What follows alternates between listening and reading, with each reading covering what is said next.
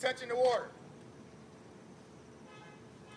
Staff Sergeant Matthew V. Thompson, 28 years of age, died August 23rd, 2016 in Lashkar Gah, Helmand Province, Afghanistan, of injuries caused by an improvised explosive device that detonated near his patrol while conducting dismounted operations.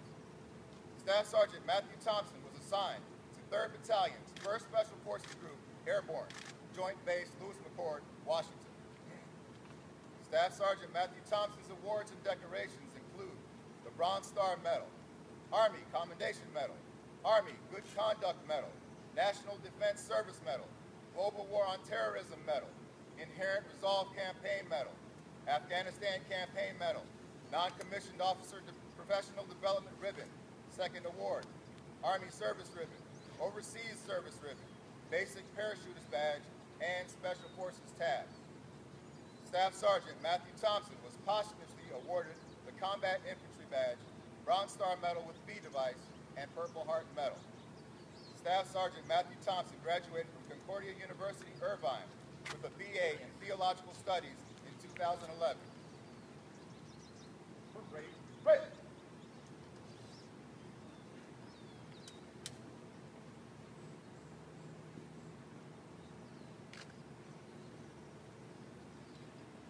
There are many people who knew Matt in different ways than I did.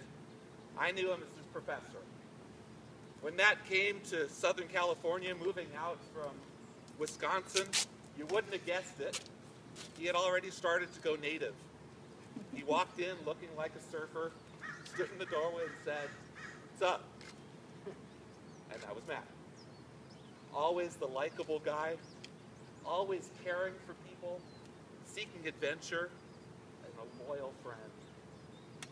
Matt and I had many conversations over time. He'd wrestle with various issues. He'd dig for understanding.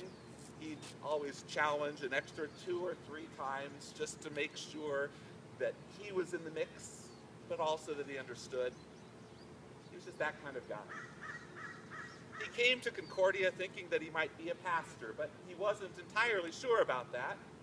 In fact, as he applied for that program, he said, "I know God wants me to serve, and I'd like to go and see different places and meet different people to see how God wants me to serve, and I don't know what that's going to look like, but I know that God is with me."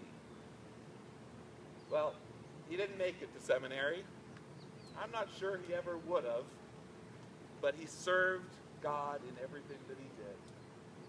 It's no surprise to me that when he found his way into the Special Forces, that his service was as a medic, an opportunity to serve people. That's what he did. He did it on campus, he did it with family and friends, he did it as he traveled to Africa, and he certainly did it in his honorable service to the military. There's nothing I could say about Matt, though, that's more important than his faith. His wife, Rachel, said just after his death, she testified strongly to his faith and his commitment to our Lord Jesus and to the life that he knew he had in him. Everything about this young man testified to the truth of the gospel. He lived that faith. He lived confidently and boldly, and I know that he lives with our Savior now. Matt's life of service continues to testify. He's been a blessing to our country. He's a blessing to all who knew him. He was a blessing to me.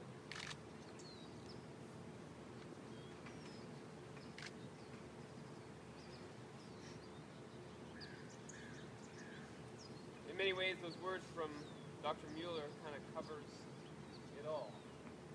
We could talk about all the stories that some of us may have and memories of Matt being in our offices or in our lives. But I think in many ways that would get away from the point of what he would want us to be able to remember and recall. Stories can bring a sense of comfort in the midst of tragedy like this. But ultimately, eternal comfort can only come from the hope that is in the gospel of Jesus Christ. So as we walk through these things, and we may have the question, especially when we lose someone we know, whose life it's obvious was cut far shorter than it should have, to ask the question, well, how long do I have to live? many ways, we see that the answer is, well, we have today, for we know not what tomorrow brings. And yet, as was demonstrated in the words from Matt's wife and in many others, for those who are in Christ, we have all of eternity. So as we wrestle through these things, we can go back to the story. See, we grieve today. At the very beginning, when sin first entered into the world, there was a God who grieved because he knew what tragedy it would bring to life of the people he had created and brought into this world. But in God's grief, there is an activity and a productivity to bring about life, even in the threat and the reality of death. And so he began the plan for a son that would be sent into this world, who would take upon all the sin of the world, and who himself would then take on death, giving himself over it in order to give the promise of life. And we can see the promise that Christ had in the midst of those things. As he grieved the loss of a friend in Lazarus, who was dead in the tomb, even before he raised him back to life. As he grieved with a widow who had lost his son and the inheritance town before he brought that son back to life. All to demonstrate that when he says things like, I am the resurrection and the life, he has the power to accomplish what he says. Or when he says, I am the way, the truth, and life, no one comes to the Father except through me, that he has the power to accomplish all that he says. And so listen to these other words from Jesus. Truly, truly, I say to you, whoever hears my word and believes him who sent me has eternal life. He does not come to judgment, but has passed from death to life. My sheep hear my voice. I know them, and they follow me, and I give them eternal life, and they will never perish, and no one will snatch them out of my hand. My Father who has given them to me is greater than all, and no one is able to snatch them out of the Father's hand. For to his disciples on that night before he would go to the cross, let not your hearts be troubled. Believe in God, believe also in me. In my Father's house are many rooms. If it were not so, would I told you that I go to prepare a place for you? And if I go and prepare a place for you, I will come again, and will take you to myself, that where I am, you may be also. And you know the way to where I'm going. And Thomas said to him, Lord, we don't know the way where you are going. How can we know the way? And again, Jesus said to him, I am the way, the truth, and the life. No one comes to the Father except through me. So the comfort that we have is that Matt has all the days of eternity. It's not just because of how he was remembered, because of the miraculous or the marvelous ways of his life, but because he has a Lord who is the living God and has power over life and death and gives the gift of eternal life. And so this is the hope that we have. The Apostle Paul wrote these words. He says, we don't want you to be uninformed, brothers, about those who are asleep, that you may not grieve as others do who have no hope. For since we believe that Jesus died and rose again, even so through Jesus, God will bring with him those who have fallen asleep. For this we declare to you by a word from the Lord, that we who are alive, who are left until the coming of the Lord, will not precede those who have fallen asleep. For the Lord himself will descend from heaven with a cry of command, with the voice of an archangel, and with the sound of the trumpet of God, and the dead in Christ will rise first. Then we who are alive, who are left, will be caught up together with them in the clouds to meet the Lord in the air. And so we will always be with the Lord.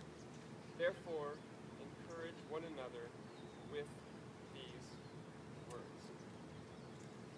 Holy baptism. Matt was clothed with the robe of Christ's righteousness that covered all of his sin. So St. Paul says, do you not know that all of us who have been baptized into Christ Jesus were baptized into his death?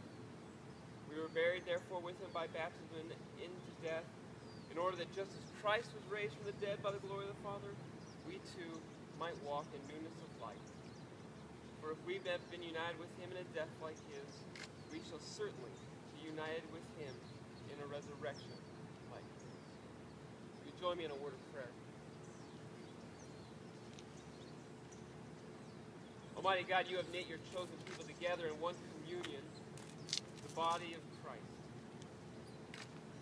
Give to your whole church in heaven and on earth your light and your peace. Give to the family and friends of man and to all who mourn comfort in their grief and assured confidence in your loving care. That casting all their sorrow on you, they may know the consolation of your love.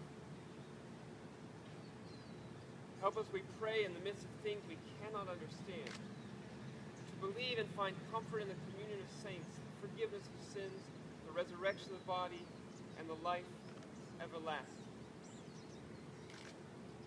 Lord God, our shepherd, you gather the lambs of your flock into the arms of your mercy and bring them home. Comfort us with the certain hope of the resurrection to everlasting life, and a joyful reunion with those we love who have died in the faith. Through Jesus Christ, your Son, our Lord, who lives and reigns with you and the Holy Spirit, one God, now and forever. Amen. Amen. And now receive the Lord's blessing. The Lord bless you and keep you. The Lord make his face to shine upon you and be gracious unto you. The Lord look upon you with his favor and grant you his peace.